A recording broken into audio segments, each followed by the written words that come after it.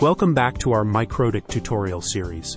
Have you ever wondered how devices in a network seamlessly obtain IP addresses and communicate with each other?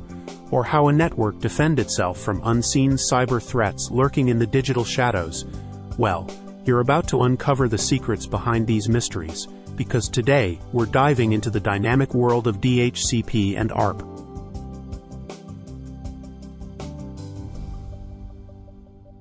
Let's start with the basics. What is DHCP and why do we need it? DHCP stands for Dynamic Host Configuration Protocol. It is a system that automates the distribution of IP addresses and other network parameters in a local network. When a computer connects to a network, it starts by broadcasting a DHCP discovery message to get an IP address. The computer sends this broadcast message to everyone because it doesn't yet know the address of the DHCP server. In response, the DHCP server receives the discovery message and replies with a DHCP offer. This offer includes an IP address that the server has available, along with other network configuration details like the subnet mask, default gateway, and DNS server information. Once the computer receives an offer, it responds with a DHCP request message. This message is sent back to the network, indicating that the computer is accepting the offered IP address and other network settings. Finally, the DHCP server sends an acknowledgement back to the computer. This step confirms that the IP address has been assigned to the computer for a certain lease period. The server also reserves this IP address so it won't be given to another device. Now that you know what DHCP is and how it works, let's see how to configure it on MikroTik. To set up a DHCP server on MikroTik, first, you need to configure an IP address on the interface that will serve DHCP requests.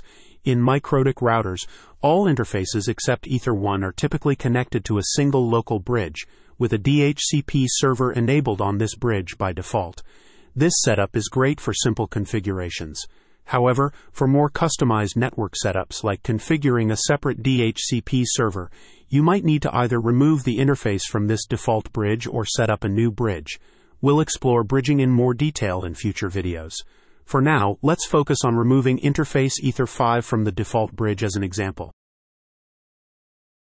Now you need to assign an IP address to this interface. You can do this by going to IP addresses in the menu. Click on the plus sign to add a new address along with its subnet mask. The 24 insider notation indicates the subnet mask of 255.255.255.0 and allows 254 devices in this segment. Next, specify the network. For our IP address and the subnet mask, the network would automatically be 192.168.1.0. This represents the whole network range that Ether5 will manage. You can also add a comment to identify the interface as a DHCP server. Remember, you should use private IP addresses for local network configurations. Refer to the relevant table for more information. Now you could proceed with the DHCP setup wizard found under IP DHCP server in the Winbox menu. By clicking on DHCP Setup, the wizard will guide you through all the necessary steps. However, we will show you how to perform this setup manually. First, we need to create an IP pool that will be used for DHCP leases. An IP pool defines the range of IP addresses that the DHCP server can allocate to clients. To create a pool, go to IP pool and click on the plus sign. When defining the range, it's advisable to leave out a portion of the IP addresses for static assignments, which we'll discuss later in this tutorial. Let's set our DHCP pool to offer addresses in a specific segment. This setup effectively allocates 155 addresses for dynamic distribution by the DHCP server. The remaining 98 IP addresses will be available for static assignments.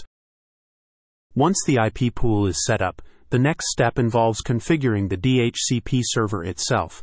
Navigate to IP DHCP server and click on the plus sign to add a new DHCP server. In the DHCP server window, you will need to fill in several important fields. Give your DHCP server a name. Select the interface where the DHCP server will operate. In our example, Ether5, choose the IP pool you created earlier. Lease time is the duration for which a client can use an IP address before it needs renewal. A common setting is 3 days, but you can adjust this based on your network needs. Now, set up the network for the DHCP server by clicking on the Networks tab within the DHCP server window. Click on the plus sign to add the network. Additionally, specify the default gateway, which should be the IP address of the interface Ether5 that we assigned earlier. Here, you can also specify other optional settings like DNS servers and NTP servers. These settings will be provided to the DHCP clients. It's not mandatory to specify DNS server addresses in this setup. If they are not specified, the router will act as a DNS relay, using the DNS servers that are currently configured on the MikroTik router. It will then provide its own IP address as the DNS server to the clients. Congratulations! The DHCP server is now active on Ether5 and will provide IP addresses and network information to clients connecting to this interface. To ensure everything is working correctly, connect a device to the Ether5 network. The device should automatically receive an IP address from the range specified in your DHCP pool, along with the other network settings like the default gateway and DNS servers. You can now see the DHCP server settings by going to IP DHCP server. You can also see the DHCP leases by going to Leases. A DHCP lease is an entry that shows the IP address, MAC address, hostname, and other information of a device that has obtained an IP address from the DHCP server. You can also see the status of the lease. By default, the DHCP server will assign IP addresses to any device that requests them.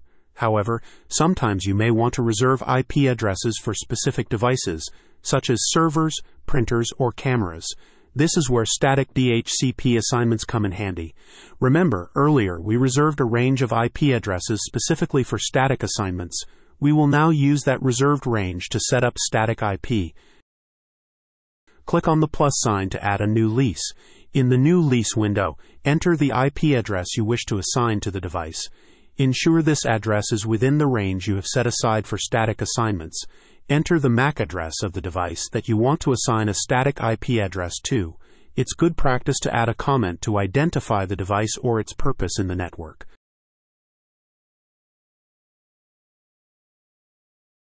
Often you may need to assign a static IP address to a device that is already connected to the network and obtained an IP address dynamically. In the DHCP leases list, you can identify these dynamically assigned addresses by the D flag next to them, which stands for dynamic. To convert it into a static one, simply click on the lease to select it, and then click the Make Static button. The lease will immediately be converted to a static entry, and you'll notice that the D flag has now disappeared, signifying that the IP address is now permanently assigned to that device. Additionally, it's important to understand the DHCP client functionality in MikroTik RouterOS. When you assign the DHCP client to an interface, it enables that interface to act as a client. In MikroTik routers, the DHCP client is set on the Ether1 interface by default. This is typically done under the assumption that Ether1 will be used as the WAN interface connecting to your internet service provider. When connected to the ISP's incoming cable, Ether1 automatically receives necessary network configuration details from the ISP's DHCP server. Now let's move on to another important topic, ARP. ARP stands for Address Resolution Protocol. It is a protocol that allows devices to find out the MAC address of another device based on its IP address. Why do we need ARP? Well, as we know, IP packets are addressed using IP addresses. But hardware addresses must be used to actually transport data from one host to another. Therefore, we need a way to map IP addresses to MAC addresses. This is where ARP comes in. Imagine you have a device that needs to send a frame to another device within the local network. To do so, it needs to find out the MAC address associated with the intended IP address. The device will broadcast an ARP request onto the network. The message is sent to all devices on the local network because the requesting device does not know the MAC address of the destination. The device on the network that has the requested IP address will respond with an ARP reply. This message is sent directly to the device that originated the request using the MAC address provided in the ARP request frame. Upon receiving the ARP reply, the originating device updates its ARP table, which is a list of IP addresses and the corresponding MAC addresses. With the correct MAC address, the device can now frame packets to be sent to the destination device. The data link layer uses the MAC address to ensure the packet reaches the correct destination on the local network. You can see the ARP entries by going to IP ARP. By default, MikroTik uses dynamic ARP. This means that the router will automatically create an ARP entry for each device that communicates with it. Dynamic ARP has the advantage of being easy to use and maintain, as you don't have to manually configure anything. However, it can be less secure, as it allows any device to connect to the network without manual verification, potentially exposing the network to unauthorized access or ARP spoofing attacks. We will demonstrate spoofing attack later in this tutorial. To overcome these drawbacks, you can use static ARP. Static ARP means that you manually enter the IP address and MAC address pairs in a table on the router. The router will then only communicate with the devices that match the entries in the table. To use static ARP on MikroTik, you'll need to disable the automatic ARP mode on the interface that connects to your local network. Go to Interfaces in the main menu and double-click the interface you want to modify. In the Interface Properties window, look for the ARP setting. By default, it's set to Enabled. Click on the ARP field and change it to Disabled.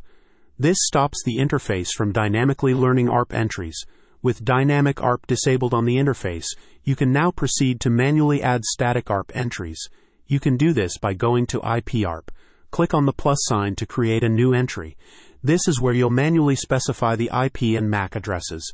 For each device you want to add, enter the corresponding IP address in your network and its unique MAC address. The IP address should be within your network's IP range, and the MAC address should be the hardware address of the device. Now, whenever the router communicates with the devices on the interface Ether5, it will only use the static ARP entries. What this means is the router will only communicate with the devices you've listed. It won't recognize or talk to any devices that aren't in your static ARP list. To balance security and convenience, you can use a combination of DHCP and ARP options, such as Add ARP for Leases and Reply Only. Let's imagine this scenario. A packet from the internet arrives at the router, intended for Alice's laptop.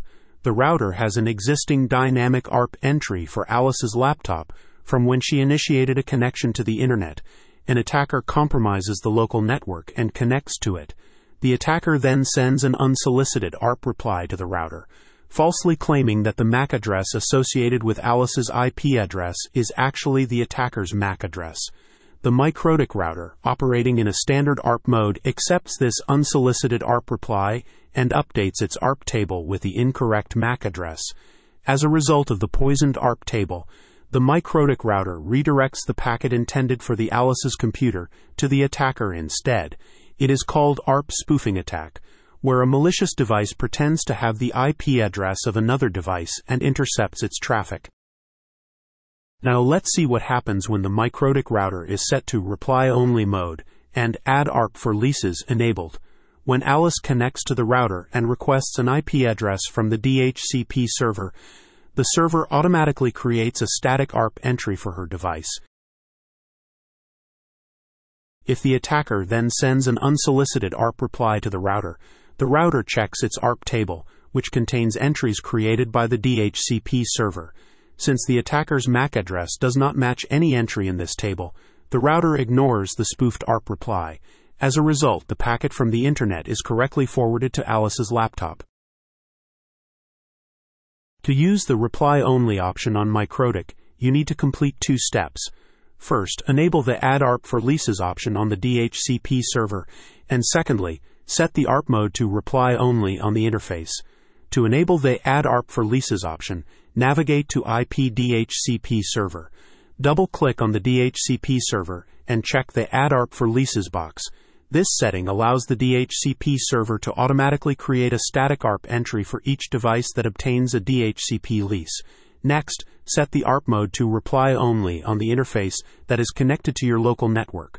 To do this, go to Interfaces in the menu, double-click the required interface, and in the General tab of the Interface Properties, choose Reply Only from the ARP drop-down menu. This will set the ARP mode to Reply Only on the interface Ether5. Now, whenever the router receives an ARP request from a device on the network, it will only reply if there is a matching ARP entry that was created by the DHCP lease. With reply-only mode and add ARP for leases, the MikroTik router's communication with devices on the network is governed by the static ARP entries created by the DHCP server, ensuring secure and verified network interactions without complicating user access. Remember, mastering DHCP and ARP on MikroTik can significantly streamline your network management. We hope you have enjoyed this video and learned something new. Thank you for watching and see you in the next video.